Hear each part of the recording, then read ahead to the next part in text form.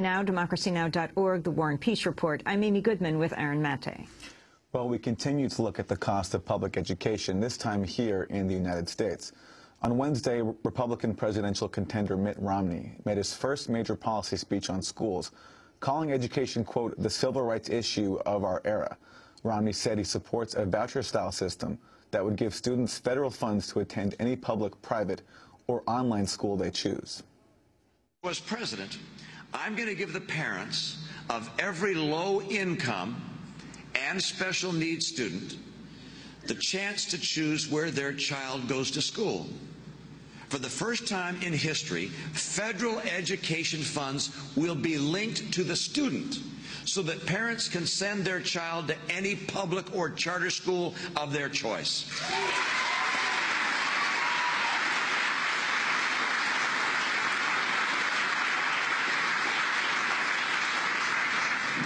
Now, in addition, I'm going to make that choice meaningful by ensuring that there are sufficient options for parents to be able to exercise it. And thus, in order to receive the full complement of federal education dollars, states are going to have to provide students with an ample school choice opportunity. Romney also called for an increase in the number of charter schools and for more ways to hold teachers accountable for student performance. This prompted the Obama campaign to release a compilation of Romney's past praise for the president's similar education reform efforts, many of which continue President George W. Bush's No Child Left Behind Act. On Thursday, Romney took his education agenda to Philadelphia, where one of the largest public school privatization plans is underway.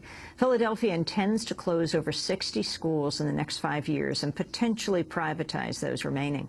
During his visit, Mitt Romney spoke at a charter school in a largely African-American neighborhood of West Philadelphia. His comments came just one day after thousands of blue-collar union members protested against planned layoffs by the Philadelphia School District. At least 14 people were arrested for blocking traffic. For more, we're going to Daniel Denvir, who has been covering the story for the Philadelphia City paper, also a contributing writer at Salon.com. Daniel, welcome to Democracy Now! And explain what is happening. Thanks for having me.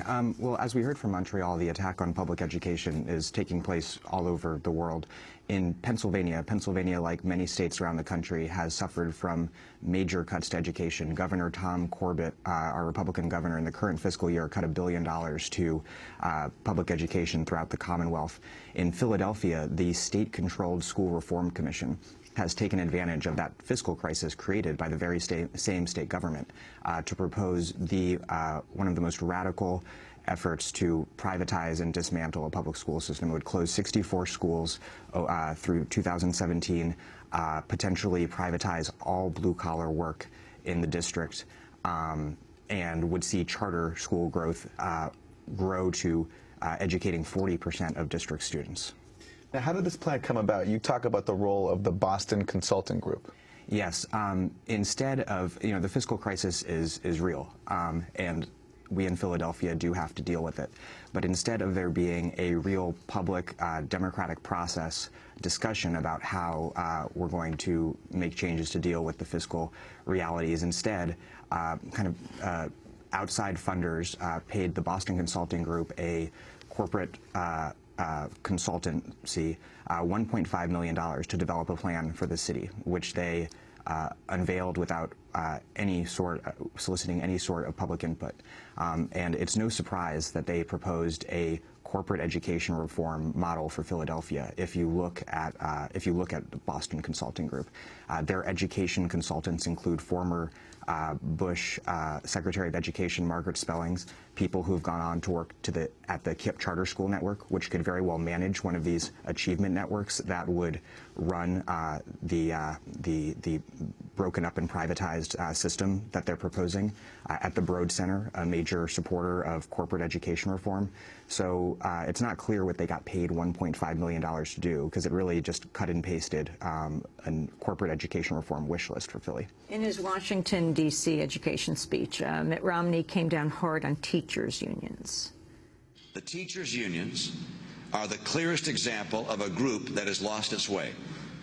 Whenever anyone dares to offer a new idea, the unions protest the loudest. Their attitude was memorably expressed by a longtime president of the American Federation of Teachers. He said, and I quote, when school children start paying union dues, that's when I'll start representing the interests of children. Yeah.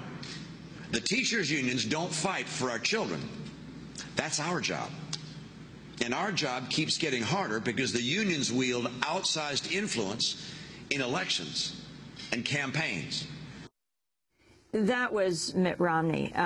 Now, we went to the Albert Shanker blog. He's referring to his quote, though many are disputing that this is Albert Shanker's quote. It has been cited hundreds, perhaps thousands of times in newspapers, magazines, blogs, and speeches. Virtually none of the authors has bothered to provide a source, a date, an event, anything. I'm reading now from the Shanker blog. They say, we believe the quote is fiction and instead has an alternative explanation.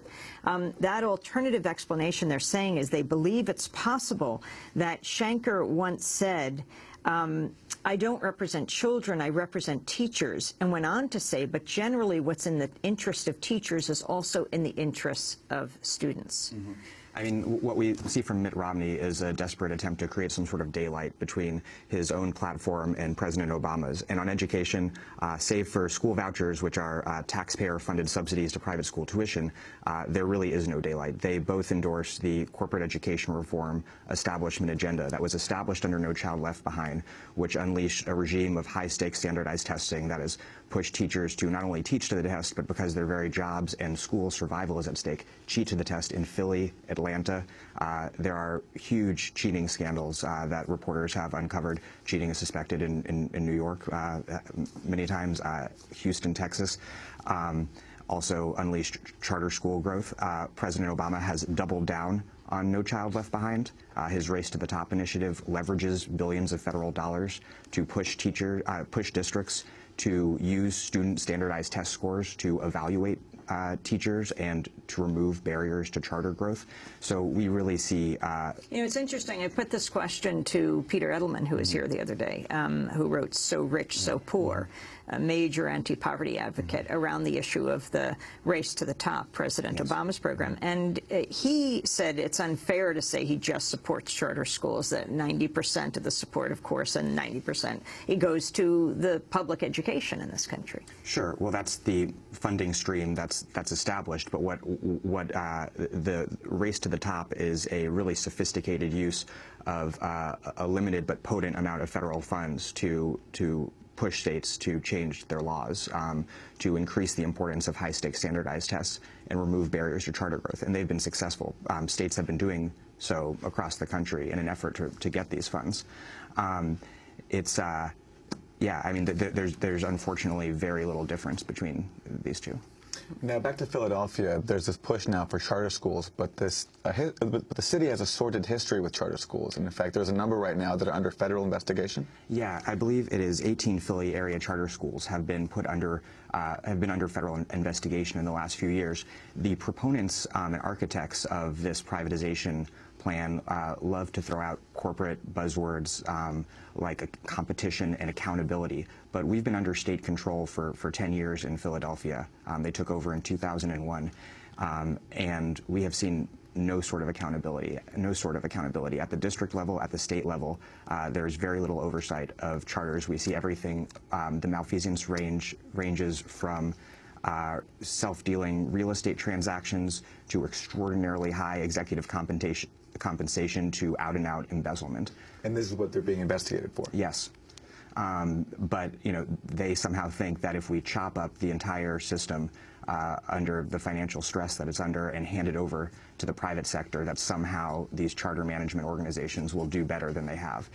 They also have not done well academically. Stanford, in a very well-regarded study, found that nationally charters do no better and often do far worse, including they looked at Pennsylvania in particular, than traditional public schools. So they're not delivering academically, and they are handing hundreds of millions of dollars in Philadelphia a year over to completely unregulated private interests. And when that happens anywhere, but especially in a place like Philadelphia, you can expect trouble. The protests expected to continue in Philadelphia? Yes. On Wednesday, thousands of people led by SEIU 32BJ, which represents the district's blue-collar workers, took to the streets of Center City 14 were arrested in an act of civil disobedience in front of the school district headquarters. I believe it was 11 arrested in Pittsburgh. People also marched in Harrisburg. Thousands of people have packed a number of church pews and a number of community meetings over the last few weeks. This has really energized widespread opposition in the city. Daniel Denvir, I want to thank you very much for being with us, reporter at the Philadelphia City Paper, contributing writer at Salon.com, and that does it for our